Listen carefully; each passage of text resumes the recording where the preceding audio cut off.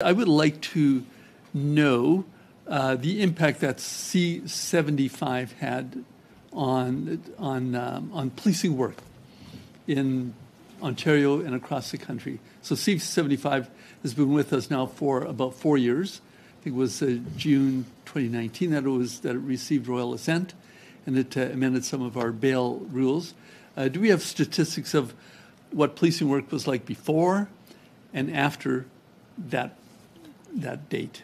One of the statistics that I've already referenced that I think would be helpful context in looking at various bail reform initiatives in the province of Ontario, we identified that between 2018 and 2022, there's been a 72% increase in violent crimes committed by serious, prolific, or repeat violent offenders. And I think who were on bail, yes. Okay, good, thank you.